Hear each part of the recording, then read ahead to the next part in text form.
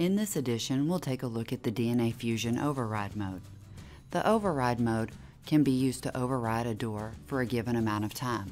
The selected mode is used during the specified time, and once the temporary time expires, the door will revert back to its normal mode. In this example, a door is set up to be temporarily unlocked for 5 minutes to allow access without a card.